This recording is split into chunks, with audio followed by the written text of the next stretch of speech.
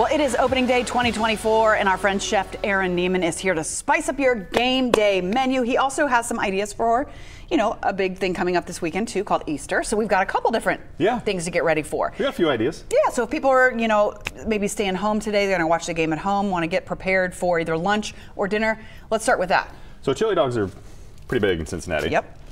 I'm gonna make the Latin version. Ooh. So we've got some chorizo. I cooked down this cacique chorizo with a just a plain mild salsa from Kroger. Okay. And I just cooked it into what is a chili.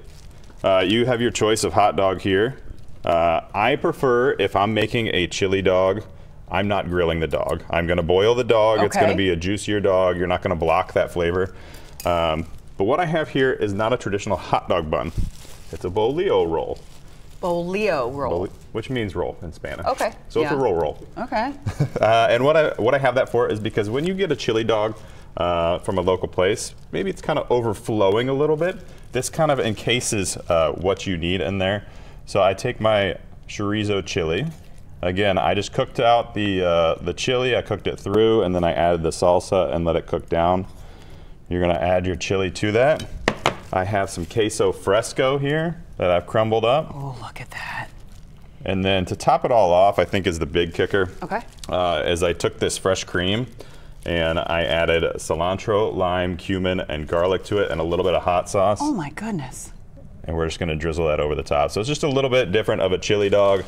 Warm you up with a little bit of spice. Here. I want to try a little bit of that sauce. Give me a little squirt on here. I want to try that sauce. All right, and the chorizo itself, is that already a little spicy, and that's why you added kind of a mild salsa? Yep, so it kind of balances it out. You've got your cooling agent to it. And there's definitely gonna be some balance going into there to where you're gonna have some spice, and then you got your cheese, and then your cooling sauce. Yeah, and that really, I can feel that that would kind of cool off your palate there a little bit. Yeah, and again, you could probably eat that by itself. Yeah, and that's a great idea with the bigger rolls to kind of hold all that in. Yeah. You don't want to lose any of that good flavor. Well, yeah, you can close that up and. Yeah. So perfect. The recipes for that will be on the website. Your website, Chef Aaron Neiman? And on my website, yes. Okay, yep. So chefaaron.com, and then on, I've got a pistachio snack here, just pistachios and pretzels, and what I've done is I've taken 1 egg white and a tablespoon of honey, and I whisked it until it was almost until it was a firm peak, and I mixed in the pistachios and the pretzels, and then I baked it for about 10 to 12 minutes on 350. And when it comes out, I'm gonna dust it with a powder of ranch powder, tablespoon of ranch powder. So these are gonna be spicy, great flavor on their own. It's a brand new flavor from pistachios, jalapeno lime. I took the pretzels and mixed it together. You've got your own little snack mix. Perfect. What about over here? We have an almond sauce. It's very simple. I'm not doing anything to it. It's a brand new flavor, dill pickle, almond-based sauce. I'm sure you guys have seen it in the stores. Make sure you grab the dill pickle flavor. It's delicious. I tried it.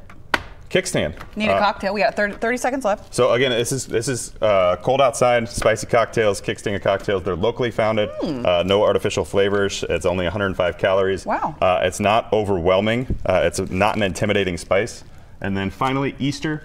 You have your boar's head sweet slice ham. If you need a fantastic ham to go with your Easter dinner, no bone in here, easy slice. That's why it's called sweet slice. There's also a maple version, and then you have your ham glaze. Make sure you put it on there beforehand. If you don't like it overly sweet, you don't have to. Okay. It's a great ham by itself. Perfect.